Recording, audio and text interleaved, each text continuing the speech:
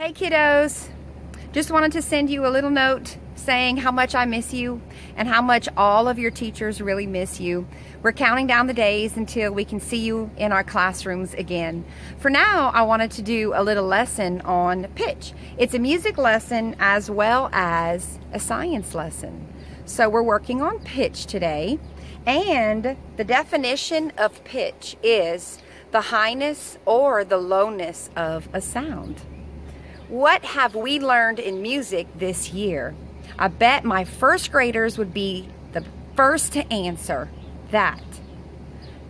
The smaller the instrument, the higher the sound. And if you look over here on the right, you're going to see a little piccolo. And if you look up piccolo on Google, you can hear how high the sound is and you can see how small the instrument is.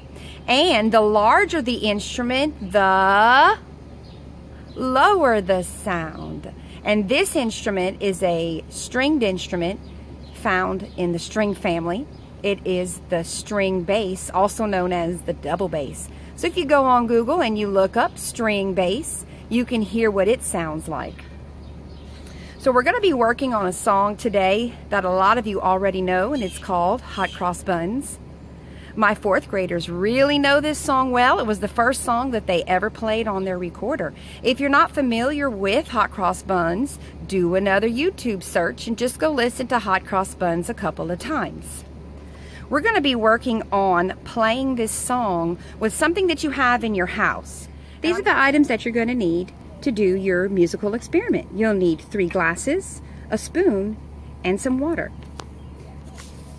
In the cup that has the red water, I've put greater than or equal to a half a cup of water. In the purple one, we have approximately 1 cup of water. And in the green one, we have 1.5 cups of water. Once you have the right amount of water, you're going to want to play around with the pitch and see if it sounds like Hot Cross Buns to you. And then you can work on playing the song.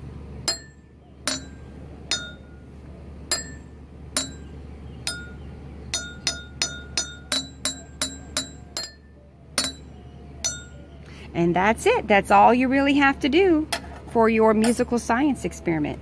I hope you guys have fun learning how to play Hot Cross Buns and working on the water in the glasses.